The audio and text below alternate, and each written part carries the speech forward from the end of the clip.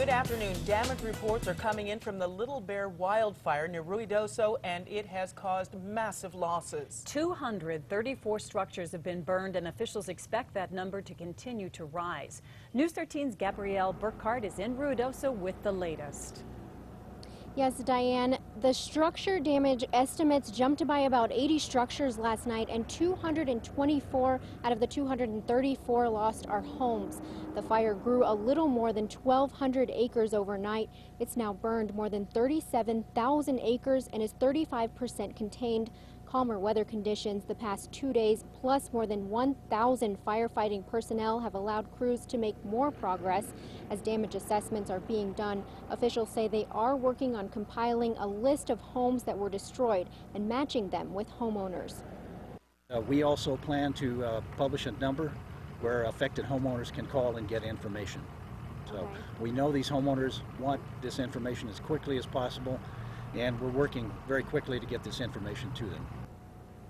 Since this is a very sensitive issue, officials are coordinating services to help those who will be notified. One thing they're also working on is where people can go with their animals. As they're struggling with everything else they have to deal with, that we can provide some support avenues for them for their large and small animals, as well as chickens and goats and everything else that everybody considers part of their animal family.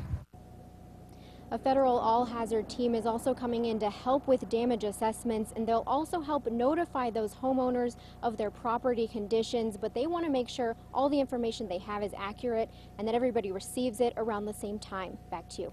All right, thank you, Gabrielle. Officials say they hope to publish that phone number for people who call about their homes by sometime later today, but they couldn't give a specific time when they will start notifying people. We will, of course, pass along that information just as soon as they release it. This afternoon, the president is expected to sign a bill that will provide money to buy up to 7 new large air tankers. The White House says the bill will support the nation's ability to fight wildfires by enabling the fire service to speed up the contracting of the next generation of air tankers. The House and Senate passed the measure last week.